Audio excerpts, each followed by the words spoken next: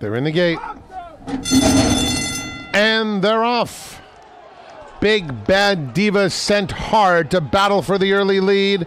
Dia de Sol is up close in the early stages. So is Irish Dream Girl. And in fact, about 7 or 8 of them vying for command as I Can Run comes through a narrow opening along the inside. And it's just being shuffled back a touch as Firenze Freedom has that spot as they move around the first turn. And so it's Big Bad Diva at the 6 furlong pole with a narrow advantage. Irish Dream Girl is in second, and outside of them, ready to film, is a close-up third. At the rail, Firenze Freedom is 2 lengths off the speed. Ria de Sol is next. I Can Run has lost some ground, 7 lengths off the leaders.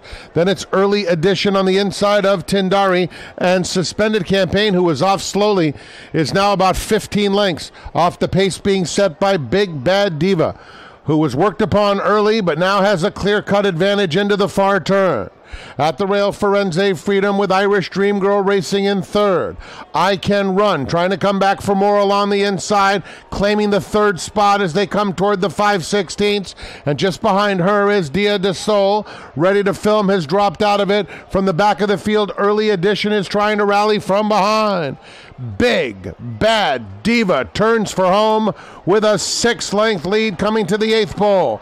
I Can Run is clearly into second. Continued rally from Early Edition down at the rail. Outside of her, it's Firenze Freedom and Suspended Campaign from last. Now moving into third with a fast rally, but Big Bad Diva waved goodbye long ago and romps home by 7 lengths. I Can Run, Suspended Campaign, and Early Edition.